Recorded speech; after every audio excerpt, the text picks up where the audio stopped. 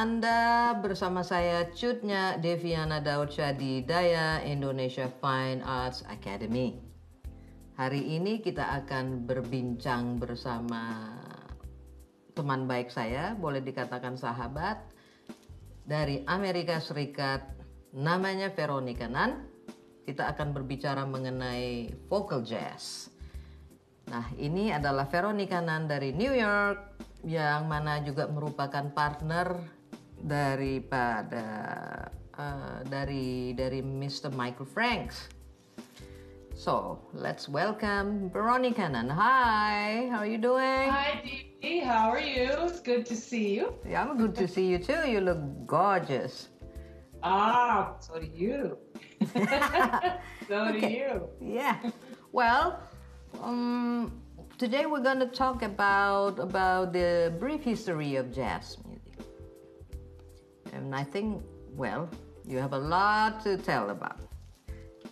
Oh, yeah. This was, well, what I'm going to start off with is from the 1600s, so 1600 to 1800. Yes. And how I'm going to do this is I don't think it's possible really to talk about jazz history without delving into African American history, because the two of them are, they're so closely linked and they're so connected, and one can't really exist without the other. And also, I can't, begin to sum up the history of jazz music and jazz vocal, especially in this time that we have a lot of it. For this series, we only have a few minutes per episode.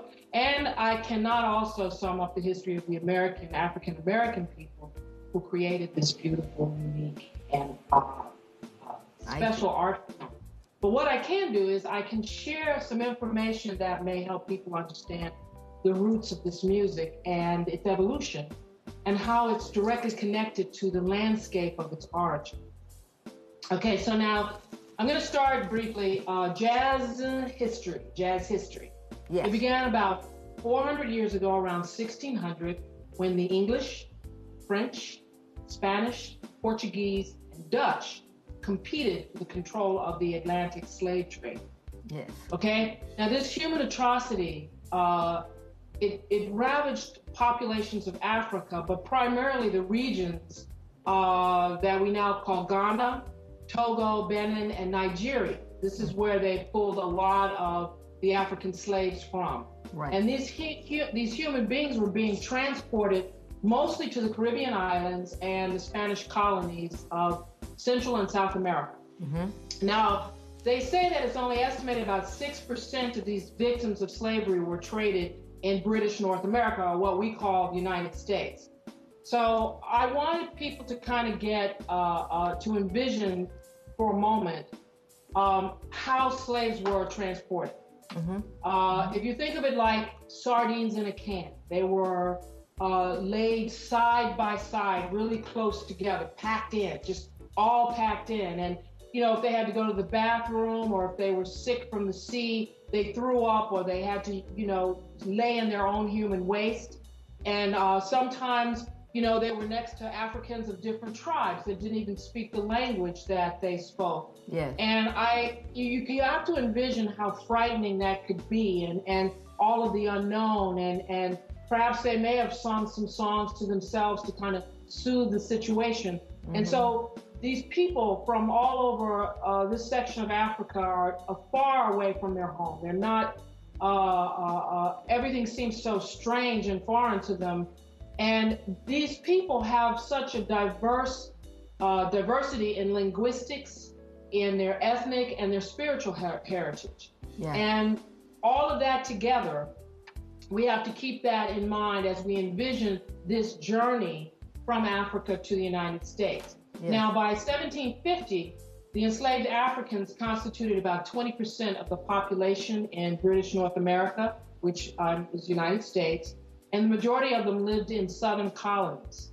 Now, because England's Industrial Revolution was founded by profits from the British slave trade, and also from colonial American slaves that produced sugar and tobacco crops, these ships that were coming in were bringing in around 50,000 enslaved Africans to the New World each year by 1790. Okay, so what does that say? It's like always about money. You know, Devi, it always kind of turns out to be about money, about greed, and how much can they get. Yeah. The interesting thing, though, with this is that in the French-dominated New Orleans, which kind of was founded in 1718, Yes. slavery took a different kind of cultural turn. There were free colored people called Creoles that existed. They actually coexisted with whites and slaves. And these Creoles were racially mixed children of French slave masters and African women, okay, that were enslaved. And these biracial children were given a lot of privileges. They were often sent to some great schools, the finest schools, and they were trained as musicians, and they were also allowed access to white society.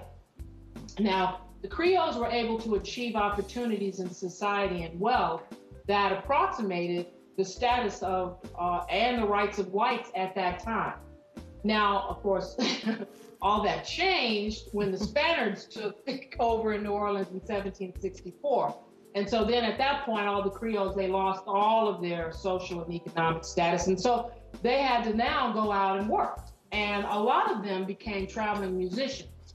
And this phenomena, of course, with them traveling, would evolve into the Southern minstrel shows.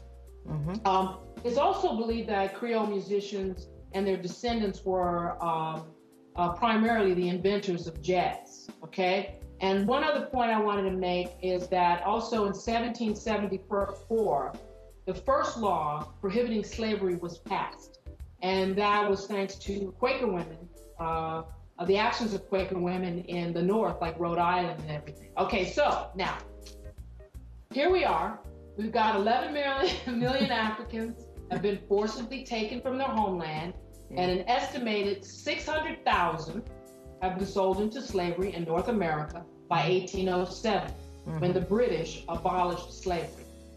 Now, one thing I always felt was interesting was that the interesting fact is that between 1798 and to 1808, that was the largest slave importation into the United States. Even though the United States were prohibited from exporting slaves, the slave trade just kind of continued in the United States despite that. So now you got 1860, 12 million American slaves that are there. Okay, so now you're saying, okay, what does that have to do with jazz and jazz singing? Well, what I will be demonstrating throughout this series is that there is a theme of inequality that is found throughout the history of jazz, which I felt is the fuel, so to speak, that influenced and drove it in the directions that it took.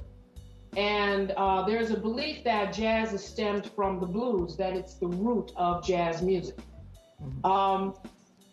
The African tradition made use of a single line melody called call and response pattern. But with the European concept of harmonies, rhythms reflected African speech patterns. And the Africans' use of pentatonic scales led to blues notes in blues and in jazz.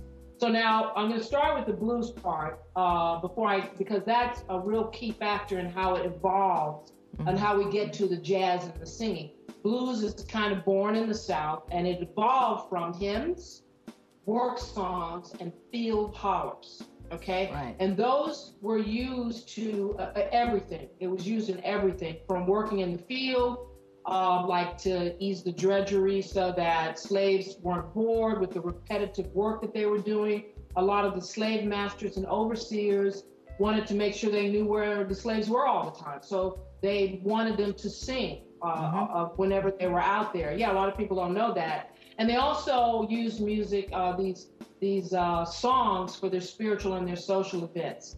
An interesting thing that I discovered in putting this together was that slaves were not permitted to have musical instruments, especially drums, because there was this fear that they might use it to communicate or organize and create uprisings on neighboring plantations.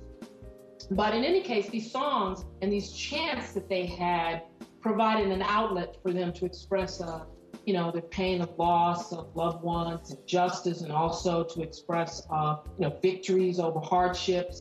So going back, blues is being the foundation of jazz.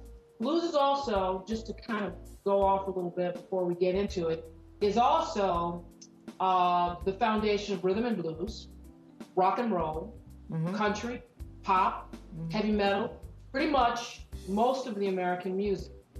Now, in the latter segments of these programs, I'll discuss more about, in specific details, about blues singers. But in keeping with the timeline, I would like to make one more mention of the 1800s. Right. Now, predominantly during this time, although not exclusive, there were these things called minstrel shows. And that was where white performers were in blackface and they were parodying African Americans, their customs, degrading and dehuman. You know, you're familiar with that. They were racist and stereotyped. They mocked black people, their slang and their speech. And they really weren't interested in African Americans performing. But there were some whites that were interested in black song and dance that were actually performed by African Americans. And these white performers started copying that. So in just to give you something to look up, in 1840 and 50, there were two guys, William Lance and Thomas Dilworth, and they became the first African Americans to perform on the minstrel stage. Because before that, it was only whites that did that. Okay, and they used that to talk about their freedom and that they were the authentic African Americans that people could come to see. Now, I mention all these facts to demonstrate the evolution of jazz and jazz singers because these are really, really important.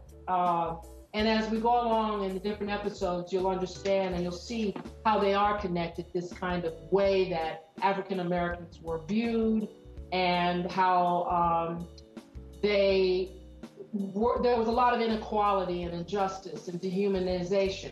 So now, let me get to what is jazz. I know you've been waiting. Okay, one question. What about vaudeville? Vaudeville, okay. That's going to be actually addressed more into the 1900s because that's kind of when that occurred. Okay. And it came out of minstrel. Vaudeville actually stemmed from minstrel music. Okay. But there was an evolution that occurred in that, and that's going to be in our next episode.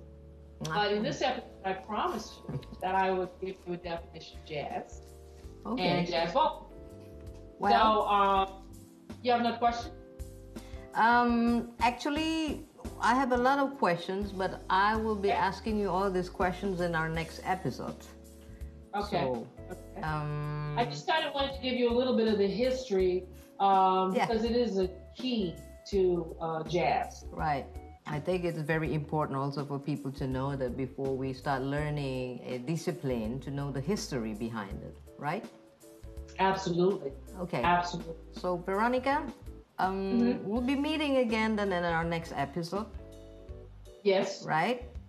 Yes. Very soon. And then in the meantime, I'm going to just say bye-bye to our viewer. Okay. But you're still online, so yes. Keep smiling. Keep smiling. Absolutely. Okay. Anda bersama saya dan Veronica Nunn dari New York, USA, dan kita akan berjumpa kembali di episode berikutnya dengan tema Jazz Vocals di Daya Indonesia Fine Arts Academy Diva Channel. Salam musikal.